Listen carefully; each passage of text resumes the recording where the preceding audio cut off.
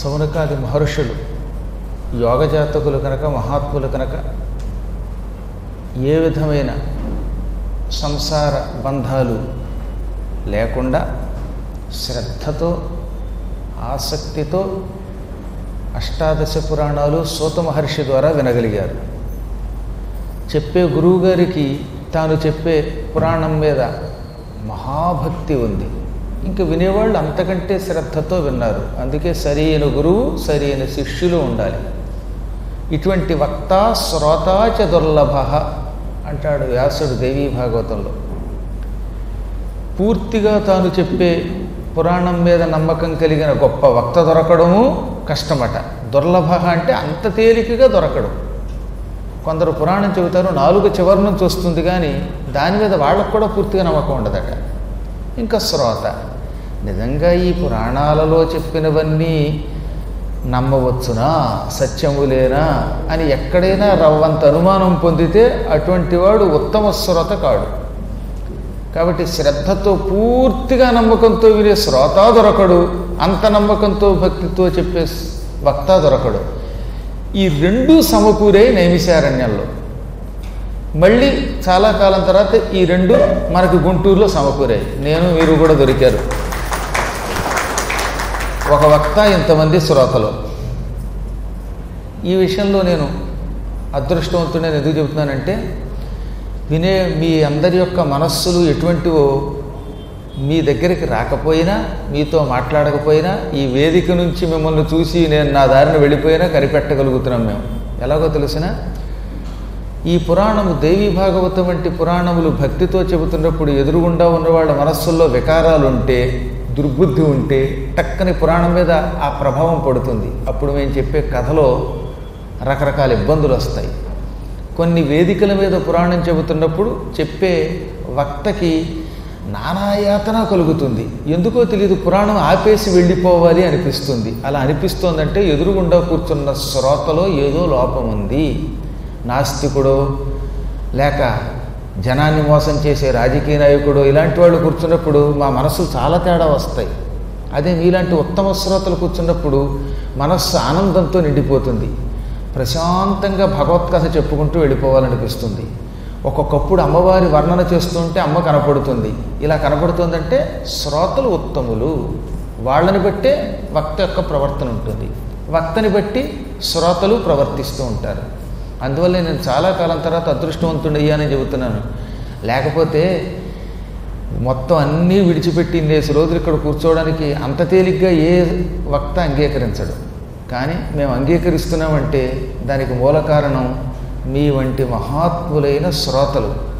ఈ పవిత్రమైన నైమిషారణ్యముతో పోల్చదగినటువంటి శారదా పరమేశ్వరి దేవస్థానం, దీనికి నిర్వహణ చేస్తున్న అభినవ సౌనకుడు ఆయన. ఇంతమంది కలిశారు. ఒకప్పుడు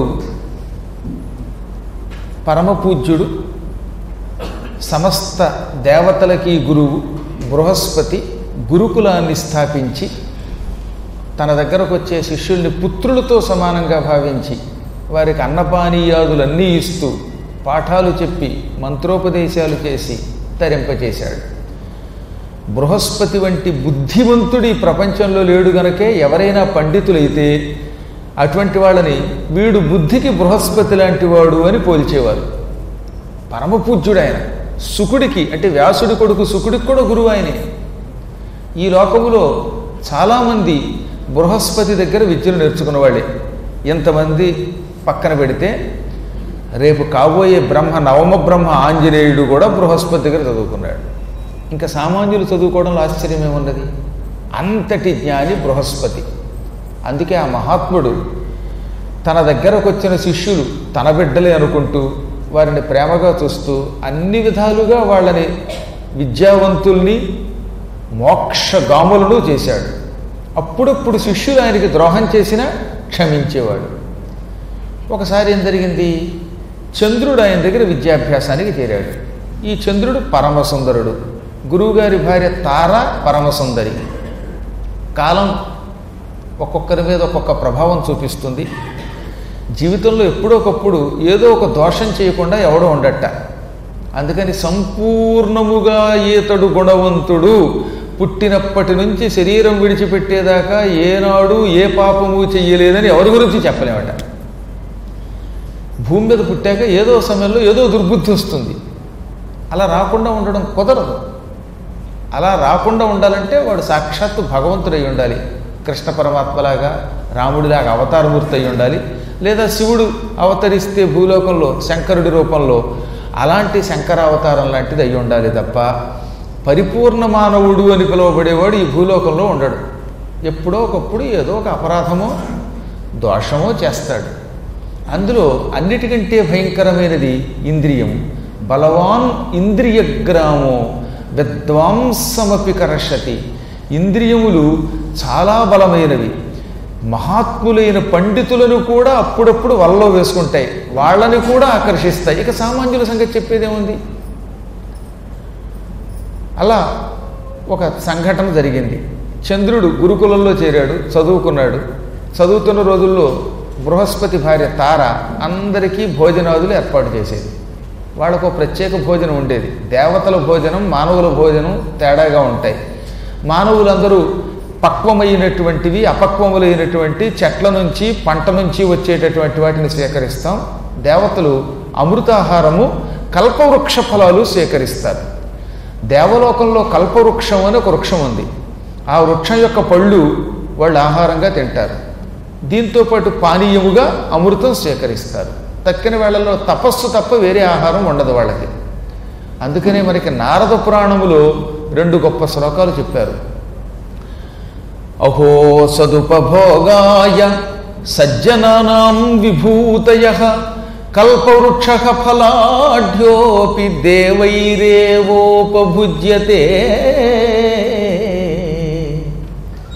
మహాత్ములు కష్టపడి డబ్బు సంపాదిస్తారు. ఈ డబ్బుని మంచి పనులకే వినియోగిస్తారట. సదుపభోగాయ అంటే సత్కార్యములకు మాత్రమే వినియోగపడతాయి, లేదా సజ్జనులకు మాత్రమే ఇస్తారు. ఎవరు? సజ్జనులు. ఏమిస్తారు? తమ సంపదని. సజ్జనానాం విభూతయ అంటే హరిప్రసాద్ గారు లాంటి ఉత్తముల యొక్క సంపదలు ఉంటాయే, ఈ సజ్జనుల యొక్క సంపదలు విభూతులు మంచి పనులకి తప్ప చెడ్డ పనులకు వినియోగించరు. దానికి ఉదాహరణ చెప్పారన్నమాట. సజ్జనుల యొక్క సంపద సత్కార్యాలకే వినియోగిస్తారు. ఎలాగా? కల్పవృక్ష ఫలాఢ్యోపి దేవైరేవ ఉపభుజ్యతే. స్వర్గలోకంలో ఉన్న కల్పవృక్షం చాలా గొప్పది. ఈ కల్పవృక్షానికి ఎన్ని పళ్ళు కోసినా మళ్ళీ అన్ని పళ్ళు వస్తూనే ఉంటాయి. మన దొడ్లో వేసుకున్న ఏ మామిడి చెట్టు సీతాఫలమో మరోటో అయితే ఋతువులను బట్టి కాయలు కాస్తాయి. వేసవకాలంలో చెట్టు నిండా మామిడికాయలు వచ్చాక కాయలు కోసేస్తే ఇంకా తర్వాత మళ్ళీ కాయలు కాయాలంటే కొంతకాలం పడుతుంది. కానీ కల్పవృక్షం పళ్ళు ఎటువంటివట? ఓ 100 పళ్ళు చెట్టుకుంటే 100 పళ్ళుకి వస్తే మళ్ళీ 100 వస్తాయి, మళ్ళీ ఆ 100కి వస్తే మళ్ళీ 100 సిద్ధం. అవి ఎప్పుడు అన్ని పళ్ళు, ఎన్ని పళ్ళు కోసామో అన్ని పళ్ళు చెట్టుకి సిద్ధం అవుతాయట. అందుకే ఆ పళ్ళు తరగవు, అక్షయ ఫలాలవి. కల్పవృక్షానికి నిండా పళ్ళు ఉంటాయి. ఈ పళ్ళు దేవతలు మాత్రమే స్వీకరిస్తారు. అలాగే ఉత్తముల సంపద ఉత్తమ కార్యములకే వినియోగపడుతుంది. ఇంకా పాపాత్ములు సంపాదిస్తారు. మహాపాపాలు చేసి ప్రజల్ని పీడించి లంచాలు తిని మోసాలు చేసి కుట్రలు చేసి సంపాదిస్తారు. ఈ దరిద్రపు సొమ్ము ఎలా ఉపయోగపడుతుంది? అసతాముపభోగాయ దుర్జనానాం విభూతయః పిచుమందక ఫలాఢ్యోపి కాకైరేవోపభుజ్యతే.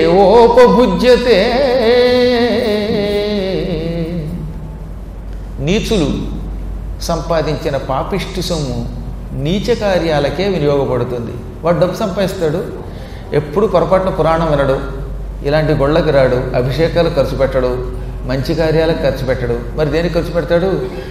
సమయం వచ్చినప్పుడు ఇతరులకు కాస్త మద్యం పోయడానికో ఇంకో దానికో ఉపయోగిస్తాడు, లేదా ఇంకేవో నీచ కార్యాలకు వినియోగిస్తాడు, తగలేస్తాడు. మొత్తం మీద ఏదో వ్యసనములకు తప్ప మంచి పనులకు ఉపయోగించడు. దానికి ఉదాహరణ చెప్పారు. వేప చెట్టుకి పళ్ళు వస్తాయి. ఈ వేప పళ్ళు ఎవరు తింటారు? కాకులే తింటాయి. పిచుమందహ అంటే వేప చెట్టు, దాని నిండా ఫలాఢ్య అపి పళ్ళున్నప్పటికీ కాకైరేవ ఉపభుజ్యతి కాకులే తింటాయి. కాకులు వేప పళ్ళు తింటాయి. నీచుల సొమ్ము నీచులు కాకులు లాంటి వాళ్ళే పొడుచుకు తింటారు. వాడి సొమ్ము వాడికి వాడి కుటుంబానికి ఎప్పటికీ ఉపయోగపడదు, ఎప్పుడో సర్వనాశనం అయిపోతుంది. చివరి రోజుల్లో అది వాడిని భ్రష్టుని చేస్తుంది.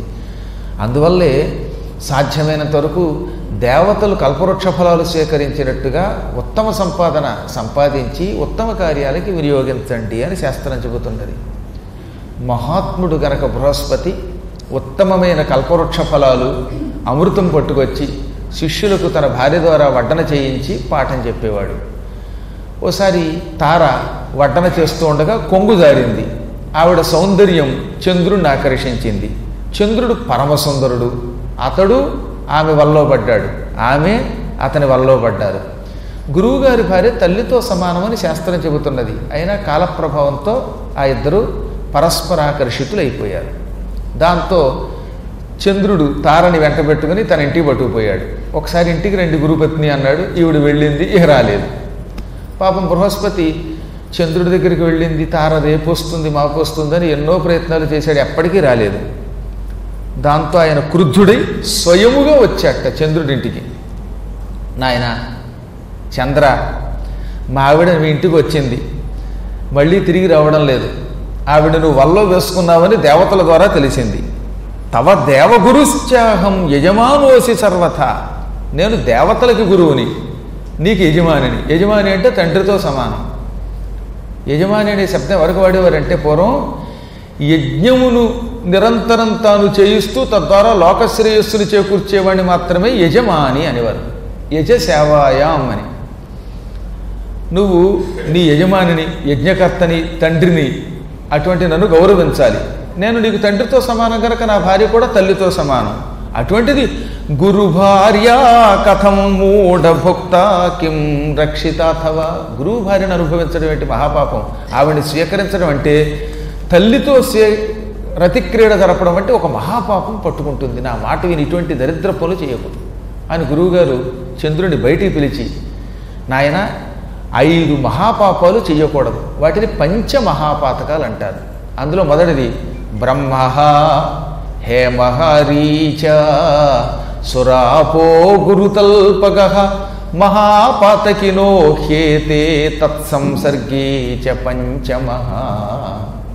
బ్రహ్మహత్య పంచమహాపాతకాల్లో మొదటిది. మంచి పండితుడైన బ్రాహ్మణుడిని చంపరాదు, చంపితే అది మహాపాపం. పంచమహాపాపాల్లో మొదటిది బ్రహ్మహత్య. ఇంక రెండవది హేమహారీచ, బంగారం దొంగతనం చేయటం. మహానీచమైన పాపం సువర్ణ స్థేయం. బంగారాన్ని సాధ్యమైనంత వరకు దొంగతనం చేయకూడదట. అసలు ఏది దొంగతనం చేయకూడదు. అందులో బంగారమును దొంగతనం చేయటం, సువర్ణాన్ని అపహరించటం ఉందే, ఇది పాపాల కంటే గొప్ప పాపం. అందుకే దీనికి మహాపాపము అన్నారు. కాబట్టి రెండవ పంచమహాపాతకాల్లో రెండవది సువర్ణ అపహరణ. మూడవది సురాపహ, మద్యం తాగడం. వేళాపాళ లేకుండా పొద్దున లేదు మధ్యాహ్నం లేదు, ఎక్కడ చూసినా బెల్ట్ షాపులే, ఎక్కడ చూసినా తాగుబోతులే, ఓటుకి మద్యమే, నోటుకి మద్యమే, ఎక్కడ చూసినా మద్యమే. ఈ సురాప ముందే మద్యం తాగడం పంచమహాపాపాల్లో మూడవది. నాలుగవది గురుతల్పగ. గురుతల్పం అంటే గురువు భార్య, గురువు భార్యని పొందుట. గురువు భార్యని పొందడం నాలుగవ పాపం. పంచమహాపాతకాల్లో నాలుగవది గురుతల్పగత్వం. ఇంకా ఐదోది ఏంటో తెలుసా? ఈ పై 4 పాపాలు చేసిన వాడితో స్నేహం. సత్సంసర్గీచ తత్సంసర్గీచ పంచమః. ఇందాక ఏమేం చెప్పాడు? బ్రహ్మహత్య, సువర్ణాపహరణ, మద్యపానము, గురుపత్ని సంగమము. ఈ 4 మహాపాతకాలు. ఈ 4 పాపాలు చేసిన దుర్మార్గుడితో రోజు స్నేహం చేయటం 5వ పాతకం. పాపం చేయడం కంటే పాపం చేసిన వాడితో స్నేహం అంత డేంజరట. అందుకనే పూర్వం నాయనలారా సాధ్యమైనంత వరకు స్నేహం మంచి వాళ్ళతో చెయ్యండి, నీచులతో స్నేహం చెయ్యొద్దు చెయ్యొద్దు చెయ్యొద్దు అని ఎన్నిసార్లు చెప్పారండి, చెబితే వెంటలేదు. కానీ పాపం చేయటం కంటే పాపాత్ములతో స్నేహం ఎక్కువ ప్రమాదం అన్నాడు. పాపము చేసిన వాడికి వేసే శిక్ష కంటే పాపాత్ముడితో స్నేహం చేసేవాడికి 1000 ఏళ్ళు ఎక్కువ శిక్ష వేస్తానన్నాడండి యముడు. మీరు గరుడ పురాణం వింటారుగా భవిష్యత్తులో, అందులో చూడండి. అనేక పురాణాల్లో ఇంచుమించు యమవర్ణంలో చెప్పారు. ఇందులో కూడా యమవర్ణన వస్తుంది 8వ స్కంధంలో, యమలోక వర్ణన. దాన్ని మీకు పూర్తిగా నేను చెప్పానంటే ఇక రాత్రిపూట అన్నం తినలేదు, అంత భయంకరమైనటువంటి వర్ణన ఉంది. అప్పటికీ నేను మీకోసం కొంచెం పాలిష్ చేసి చెబుతున్నాను, కొన్ని చెప్పలేం కనుక. నా నోటితో వర్ణించడానికి నాకు కూడా కష్టం అనిపిస్తుంది. కానీ వ్యాసుడు ఎందుకు చెప్పాడంటే అలాంటి పాపాత్ముల్ని ఆయన దివ్య దృష్టితో చూశాడు. రామరామ అన్నీ చెప్పలేను కానీ ఒకటి చెప్పడం మీకు అష్టమస్కంధంలో చెప్పాడు. మేకలతో ఆడు మేకలతో సంభోగం చేసిన వాడికి ఏ శిక్ష వేస్తారో కూడా చెప్పాడు. అంటే దీన్ని బట్టి ఆయన ఎంత క్రాంతదరిసో ఆలోచించండి. ఆయన కళ్ళు మూసుకుంటే ఏ మూల ఏ దుర్మార్గుడు ఏ విధమైన పాపము చేస్తాడో తెలిసిపోయేదట. టీవీ స్క్రీన్ మీద చూసినట్టే చూసి ఆయన తాళపత్రాల మీద రాశాడు. అవి ఎందుకు చదవాలి మనం అంటే ఆ పాపములు చేసేవాళ్ళు ఉన్నారని తెలుసుకోవటం, అటువంటి పాపములను గురించి తెలుసుకొని అవగాహన పొంది జీవితంలో ఆ పాపం చేయకుండా మనం ఉంటామని రాశాడు ఆయన. మనల్ని భయపెడితే ఆయనకేం రాదు. ఉన్నది ఉన్నట్టు రాయాలి, ఉన్నది ఉన్నట్టు చెప్పాలి. చెబితే దానివల్ల కనీసం భయంతో అయినా భవిష్యత్తులో చేయకుండా ఉంటారు. ఇంకొక కారణం చేత కూడా రాశానన్నాడు వ్యాసుడు. తెలుసో తెలియకో చిన్నప్పుడు చేశారండి కొంతమంది. 25 ఏళ్ల వయసులోనో 40 ఏళ్ల వరకు 50 ఏళ్ల వరకు కొంతమంది కర్మ చచ్చేదాకా చేస్తారు. వాడిని ఎవడో మార్చలేడు. కానీ చేసిన వాడు ఏదో ఒకనాడు ఇది విన్నాడు. పద్మాకర్ గారు పురాణం చెబుతూ ఉండగా అదృష్టవశాత్తు వచ్చాడు. యమలోక వర్ణన విన్నాడు. వినగానే అయ్యో నేను ఒకప్పుడు ఈ పాపం చేశానే అని పశ్చాత్తాపం పొంది ఈ యమలోక వర్ణన వింటే అప్పటి వరకు వాడు చేసిన పాపమంతా ప్రక్షాళనైపోతుందట. యథా విష్ణుపదీ జలం అంటాడు. విష్ణు పాదాల నుండి పుట్టిన గంగలో స్నానం చేయగానే మన ఒంటికున్న మలినం పోయినట్టుగా మన పాపాలన్నీ వినడం ద్వారా ప్రక్షాళన అవుతాయి. కాబట్టి వినండి. రేపటి నుంచి ఎప్పుడన్నా చెబుతూ ఉంటే మాకు కొంచెం భయంగా ఉందండి తగ్గించండి అని అనవద్దు. తగ్గించితే నేను తగ్గిస్తే మీకు నష్టం. నేను చెబుతున్నది శ్రద్ధగా వింటే దానివల్ల మీకు లాభం ఏమిటనమాట. ఒకవేళ తెలుసో తెలియకో అలాంటి పాపములు చేస్తే అవన్నీ ప్రక్షాళన అవుతాయి. నన్ను నమ్మండి. వ్యాసుడు ఆ మాట చెప్పాడు. నేను వర్ణించినటువంటి యమలోక వర్ణన నరక వర్ణన వినండి, చదవండి. మీ పాపాలన్నీ తక్షణం తుడిచివేయబడతాయి. వాషింగ్ మిషన్లో వేసిన బట్టలు కూడా అంత పూర్తిగా తెల్లబడవు. కానీ ఈయన చెప్పింది మనం విన్నామంటే, ఆయన చెప్పింది చదివామంటే మన పాపాలు పూర్తిగా తొలగిపోతాయట. ఎలకతోలు ఏడాది ఉతికినా నలుపు నలుపు అవుతుంది కానీ తెలుపు కాదు. కానీ వ్యాసుడు రాసిన నరకవర్ణన కనుక మనం విన్నా చదివినా ఎలకతోలు కూడా తెల్లబడుతున్నాడు ఆయన. అంటే అంత మహాపాపం కూడా తొలగిపోతున్నాడు ఆయన. దాన్ని బట్టి ఆయన ఎంత ఉపకారం చేశాడో ఆలోచించండి. ఇప్పుడు ఆయన ఏమన్నాడు? బ్రహ్మహత్య, సువర్ణ అపహరణ, మద్యపానము, గురుపత్ని సంగమము, ఈ 4 మహాపాతకాలు. ఈ 4 పాతకములు చేసిన వాడితో స్నేహం చేయడం పంచమహాపాతకాలలో 5వది. ఈ మహాపాపములు చెయ్యరాదు. అటువంటి పాపం నువ్వు చేసావు. గురుపత్నిని పట్టుకుపోయావు. అయిందేదో అయిపోయింది, నేను క్షమిస్తాను, నా భార్యని పంపించేయి అంటే ఏమయ్యో కోపిష్టి పాపిష్టి నీ ఇష్టం వచ్చినట్టు రెచ్చిపోయి అరుస్తున్నావు. నువ్వెంతరిచినా నేను నీ భార్యను విడిచిపెట్టను. కోపం లేనివాడిని పూజించాలని శాస్త్రం చెబుతున్నది. ఇప్పుడు నా గుమ్మం దగ్గరకు వచ్చి రంకెలు వేస్తున్నావు కాబట్టి నీకు కోపం ఉంది. కోప సంగముడు, కోపమును బాగా పొందినవాడు, కోపంతో నోటికొచ్చినట్లు మాట్లాడేవాడు పూజ అర్హుడు కాడు. నేనేమైనా నీ భార్యని పిలిచానా బలాత్కారంగా? ఆవిడ తనంత తాను వలచి వచ్చింది. వలచి వచ్చిన స్త్రీని విడిచిపెట్టద్దు అని నువ్వే రాశావు. ఇక్కడ ఒక విషయం చెప్పాలి మీకు. త్వయై ఓదాహృతం పూర్వం ధర్మశాస్త్రమతం తథా న స్త్రీ దుష్యతి జారేణ న విప్రో వేదకర్మణ. ఈ శ్లోకం బృహస్పతి రాశాడు. బృహస్పతి ఒక స్మృతి రాశాడు. స్మృతి అంటే ఏమిటనమాట? ఏమి చెయ్యొచ్చు, ఏమి చేయకూడదు, ఏమి చేస్తే పాపం, ఏమి చేస్తే పాపం పోతుంది, ఏది చేస్తే పుణ్యం, ఇలా కార్యాకార్యములన్నీ కూడా ఆయన ఒక గ్రంథంగా రాశాడు. దానికి బృహస్పతి యొక్క స్మృతి అని పేరు. బార్హస్పత్య స్మృతి. అందులో ఆయన ఏమని రాశాడు? ఆడవాళ్ళని రక్షించడం కోసం, స్త్రీల కష్టాలు తొలగించడం కోసం ఏమని రాశాడు? స్త్రీ ఇష్టం లేకుండా పెళ్లి చెయ్యొద్దు మొదటి సూచన. ఒక్కోసారి దుర్మార్గులు ఎవరైనా వాళ్ళ అమ్మాయి ఎంత చెప్పినా ఏడిస్తున్నా వినిపించుకోకుండా ఆ అమ్మాయికి ఇష్టానికి వ్యతిరేకంగా ఓ పరమ దుర్మార్గుడికి, తాగుబోతుకో, నీచుడికో ఇచ్చి పెళ్లి చేస్తే అప్పుడు ఆ అమ్మాయి ఎప్పుడు వద్దంటే అప్పుడు ఆ భర్తను విడిచిపెట్టి ఇంకొకరిని వెళ్ళిపోవచ్చు, తనకి ఇష్టం వచ్చిన మంచి వాడిని పెళ్లి చేసుకోవచ్చు అని రాశాడు ఆయన. స్త్రీ రక్షణ కోసం. ఆ కాలంలో రాక్షసులు అలాంటి పనులు చేసేవారు. రాక్షసులు అన్యాయంగా ఆడపిల్లల్ని ఎత్తుకుపోయి పెళ్లి చేసుకునేవారట. ఈ రాక్షసుల చెర నుంచి ఆడపిల్లల్ని రక్షించడం కోసం మహిళా దినోత్సవం అప్పట్లో పెట్టాడు ఆయన. ఈ మహిళా దినోత్సవ సందర్భంగా స్త్రీలను రక్షించడానికి ఏం చేశాడనమాట, అమ్మాయిని ఏ దుర్మార్గుడైనా పాపాత్ముడు బలాత్కారంగా పెళ్లి చేసుకుంటే ఆ పిల్లకి ఇష్టం లేకపోతే తక్షణం వాడిని విడిచిపెట్టి ఉత్తముణ్ణి వివాహం చేసుకోవచ్చు. అలాంటి స్త్రీ రెండవ వివాహం చేసుకున్నా లేక మరొక జారుడితో తిరిగినా నస్త్రీ దుష్యతి జారేణ, ఆ జారుడి వల్ల స్త్రీకి దోషము లేదు అన్నాడు ఆయన. పైగా ఆయన సొంత పెత్తనంతో రాయలా, బ్రహ్మని విష్ణువుని శివుణ్ణి సంప్రదించి రాశాడు. దీన్ని బట్టి స్త్రీకి ఎంత స్వేచ్ఛ ఇచ్చారో ఆలోచించండి ఆ రోజుల్లో. అవి మర్చిపోయి ఈ పిచ్చివాళ్ళు ఈ మధ్యకాలంలో ఆడవాళ్ళని పురాణాల్లో అణిచేశారంటున్నారు. ఉట్టి అబద్ధం అది. స్త్రీ తమయంత తాము పతివ్రతలుగా ఉన్నారు తప్ప స్త్రీలను ఎప్పుడూ పురాణాల్లో అణచలేదు. ఇంకెంతకంటే ఉదాహరణ ఏమిటండి, ఓ దుర్మార్గుడు పెళ్లి చేసుకుంటే వాడి వల్ల యాతన పడుతూ ఉంటే వాడిని విడిచి మరో వివాహం చేసుకునే అధికారం మరొకటితో వెళ్ళిపోయే అధికారం స్త్రీకి సుస్పష్టంగా ఇచ్చేసేట బృహస్పతి త్రిమూర్తులను సంప్రదించి. ఒకవేళ ఎప్పుడైనా పొరపాటున ఏ బలహీన క్షణంలోనో స్త్రీ కనుక వ్యభిచారం చేయవలసి వస్తే తర్వాత బయట ఉండడంతో ఆ దోషం పోతుంది అన్నాడు రెండవ సవరణలో. విప్రో వేదకర్మణ, విప్రుడు బ్రాహ్మణుడు పొరపాటును మద్యపానం చేయటమో వ్యసనాలో ఏదో చేశాడు అనుకుందాం, వేదము చదివినా విన్నా ఆ పాపం పోతుందన్నాడు. వేదకర్మల వల్ల విప్రుడు కేవలం బహిష్టు దోషముతోటి స్త్రీ ఇద్దరూ పవిత్రులు అవుతారు అని నీవు చెప్పావు. ఇప్పుడు నీ భార్యకు నువ్వంటే ఇష్టం లేదు, అందుకే నాతో వచ్చింది. నీవు నేర్పిన విద్యయే నీరజాక్ష అన్నట్ట. గురువుగారి ఒకందుకు రాస్తే కొంతమంది స్త్రీలను ఆపదల నుంచి కాపాడడం కోసం ఆయన రాస్తే, శిష్యుడు 7 ఆకులు ఎక్కువ చదివి గురువుకే పంగనామం పెట్టి నీ భార్యకి నీవంటే ఇష్టం లేదు నాతో వచ్చింది తప్పేమిటన్నాడు.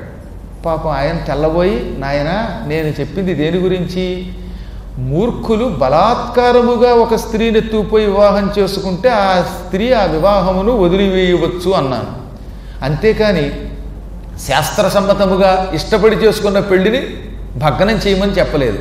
పైగా శాస్త్రంలో కూడా కొన్ని జాగ్రత్తలు తీసుకోవాలి. ఏమిటి, గురుపత్ని, కన్న తల్లి, అన్న భార్య, గురువు భార్య, రాజపత్ని, వీళ్ళు సొంత తల్లితో సమానమట. పంచమాతలో ఉన్నారండి ప్రతి వాళ్ళకి. ప్రతి వ్యక్తికి 5 తల్లులు ఉంటారు. కన్న తల్లి ఎలాగో తల్లి, కన్న తల్లి అంతో పిల్లనిచ్చిన అత్తగారు కూడా అంతే. అందువల్ల అత్తగారు కూడా తల్లియే. అల్లుడు అత్తగారిని తల్లిని చూసినట్టు చూడాలి. ఇంకా మూడవది ఎవరు, జ్యేష్ఠ భ్రాత, అన్నగారు. అన్నగారు తండ్రితో సమానం, అన్న భార్య కన్న తల్లితో సమానం. అందువల్లే వదినను కూడా తల్లిలా చూడాలి. ఇంకా 4వది, పరిపాలన చేసే ప్రభువులు, చక్రవర్తులు ఉంటారే, అంటే కేంద్ర ప్రభుత్వం, మళ్ళీ స్టేట్ గవర్నమెంట్ లెక్కేయకూడదు. మొత్తం ప్రభుత్వం చక్రవర్తి యొక్క భార్య, ఆవిడ కూడా కన్న తల్లితో సమానం. ఇంకా 5వది గురువుగారు. గురువుగారు కన్న తండ్రి కంటే ఎక్కువ. కాబట్టి గురుపత్ని పరమమాత, పూజ్యమాత, జగదంబతో సమానం. ఈ 5 కూడా పంచమాతలు పురుషులకి, ఈ మానవులకి. మానవులు ఈ 5 తల్లుల్ని సమానంగా చూడాలి. మళ్ళీ గుర్తుపెట్టుకోండి, కన్న తల్లి, పిల్లనిచ్చినటువంటి అత్తగారు, లేదా తన భర్త యొక్క తల్లి, ఆ అత్తగారు కూడా. స్త్రీలకైతే భర్త యొక్క తల్లి, పురుషుడికైతే భార్య యొక్క తల్లి. మొత్తం మీద అత్తగారు, తల్లి, అత్తగారు, గురుపత్ని, రాజపత్ని, జ్యేష్ఠభ్రాతృపత్ని. ఈ 5 మాతలు. అటువంటిది కన్న తల్లి కంటే ఎక్కువైన గురుపత్నిని పట్టుకుపోవడం తప్పురా అంటే ఆయన వినిపించుకోలేదు. ఇంకా అక్కడి నుంచి బృహస్పతి మళ్ళీ నిరాశగా ఇంటికి వెళ్ళిపోయాడు. నెలకోసారి మళ్ళీ భార్య గుర్తుకు రావడం, ధర్మం ప్రకారం తన భార్యను తెచ్చుకోవాలి కనుక ఆయన చంద్రుడి దగ్గరకు వచ్చి, చంద్ర నా భార్య అనడం. ఆయన నీ భార్య తనంత తాను వస్తే పట్టుకుపోవోయి అనేవాట. ఆవిడ రాదు, ఈయన ఇవ్వడు. మధ్యలో గురువుగారు నానా రకాలుగా యాతన పడ్డాడు. అందుకే చంద్రుణ్ణి మనస్సు అన్నారు. ఈ కథ వెనక ఒక అంతరార్థం ఉన్నది. ప్రతి పురుషుడికి కొన్ని లక్షణాలు ఉంటాయి. మనమందరం విరాట్ పురుషుడి నుంచి పుట్టాం, పరమాత్మ నుంచి పుట్టాం. ఆయన విరాట్ పురుషుడు, మనం పురుషులం. మన శరీరంలో కొన్ని అవయవాలు ఉన్నాయి. ఈ అవయవాలకి కొన్ని లక్షణాలు ఉన్నాయి. ఈ లక్షణములు కొంతమంది దేవతల వల్ల ప్రవర్తిస్తూ ఉంటాయి. చంద్రమా మనసో జాతః. విరాట్ పురుషుడికి, పరమాత్ముడికి మనస్సు నుంచి చంద్రుడు పుట్టాడు. అందుకే చంద్రుడు మనఃకారకుడు. ఇంతకీ చంద్రుడు అంటే ఊర్ధ్వలోకంలో ఉన్న చంద్రుడిని కాదు, మన మనస్సు. నియమనిష్టలు లేని పురుషుడి యొక్క మనస్సే చంద్రుడు. చక్షో సూర్యోజాయత, కళ్ళ నుంచి సూర్యుడిని పుట్టించాడు విరాట్ పురుషుడు. అందుకే పైన కనిపిస్తున్న సూర్యుడంటే మన కళ్ళ యొక్క శక్తి. మన కళ్ళు సూర్యుడి యొక్క ప్రభావంతో పనిచేస్తాయి. సూర్యుడి యొక్క ఆరాధన చేస్తే కళ్ళు సక్రమంగా పనిచేస్తాయి, కళ్ళల్లో కాంతి ఉంటుంది, మన కళ్ళల్లో పాపిష్టి దృష్టి ఉండదు. కాబట్టి అనుక్షణము మన మనస్సే చంద్రుడిని గ్రహించండి. నియమనిష్టలు ఉన్నటువంటి వాడి మనస్సు అయితే చంద్రుడి యొక్క ప్రభావంతో చాలా జాగ్రత్తగా ఉంటుంది. వికారములతో వ్యసనములతో తిరిగేటటువంటి వాడి మనస్సు అయితే ఇదిగో వ్యభిచారము చేసిన చంద్రుడిలా ప్రవర్తిస్తుంది. కాబట్టి చంద్రుడి కథ ద్వారా నీ మనస్సును ఎప్పుడూ కూడా నియంత్రణ చెయ్యి అని చెప్పడానికే ఈ కథని వ్యాసుల వారు మనకు అందించారు. అంతటివాడు, అంత గొప్పవాడు చంద్రుడు కూడా ఎట్టి పరిస్థితుల్లో ఇవ్వనన్నాడు.